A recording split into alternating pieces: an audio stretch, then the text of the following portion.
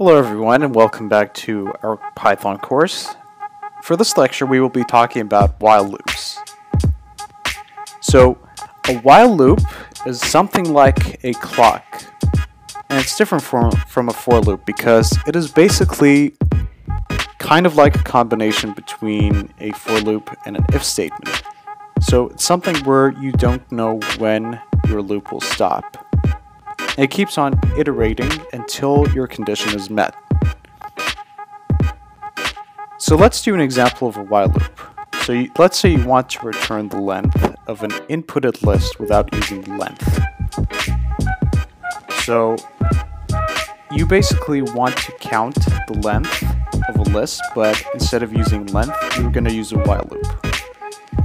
So our condition here is that if our list is not empty, so you're just going to keep on iterating through it, or just keep on continuing. So while list is not equal to an empty list, you keep on popping from the list, and then you add 1, because you just want to shorten the length, and then you just want to keep on adding 1. So your count will, in the end, be 6, because you're just going to keep on popping. So I pop 1, add 1 to count. Pop 2, add 1 to count.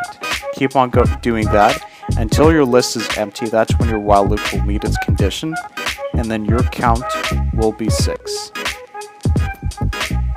So our next lecture is going to look at functions, but I just want to do another demonstration with while loops.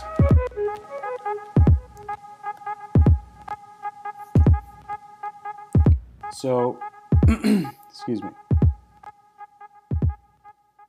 So let's say I have a list called cargo.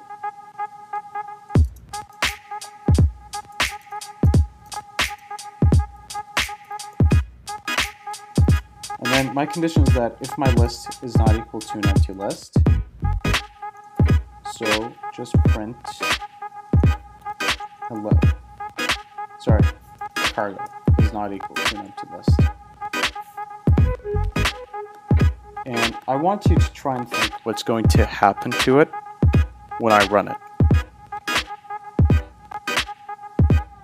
And this is just going to go on forever and ever until basically my computer crashes. But I just wanted to give you an idea of what's going on. I said the condition will stop in the while loop once it's met. But your cargo here is never empty.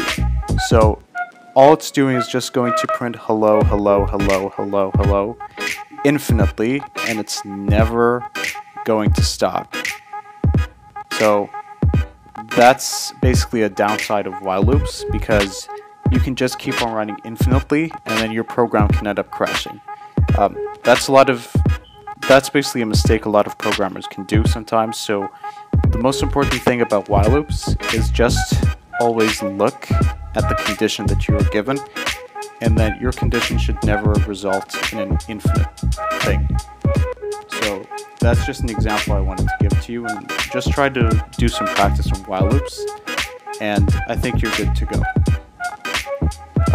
For our next lecture we will talk about functions, so stay tuned.